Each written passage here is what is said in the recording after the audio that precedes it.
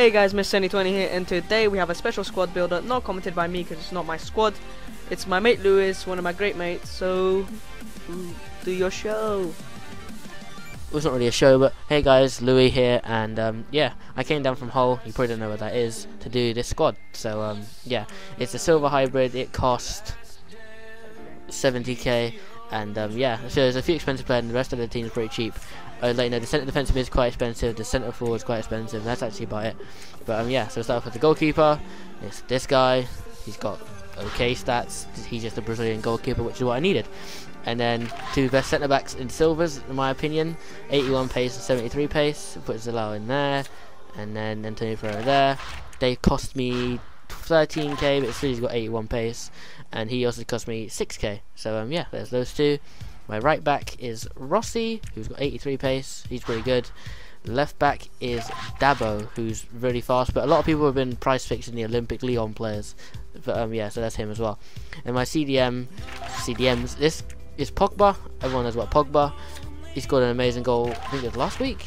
And then the other CDM is, in my opinion, a legend, not just because he has ginger hair, because he's just an absolute monster. He's just everywhere. So put him in there. And then the centre mid here is Grenier, who's only there for chemistry basically, because he's pretty shocking, to be honest. And then the other centre mid, who's got like 85 acceleration, he's really quite good. Scozzarella, I'm gonna go with that. And he was 700 coins, so it's quite cheap. Also, yeah, Grenier was 3k, Pogba was 22 because that goal he scored went up in price, and this guy was 2,000. And then this is the top player on the team, in my opinion, Lacazette. He was unbelievably good, and also you'll see on the banner it says that I gave him a 9 out of 10. The only reason I didn't give him a 10 is purely because he cost 37,000, which is ridiculous. And then the striker is De Luca, and he's got 87 pace.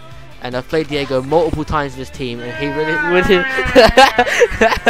I've played him multiple times. That's the end of the show. So I hope you guys liked it. It's a very nice squad, even though I still beat him. Shut up.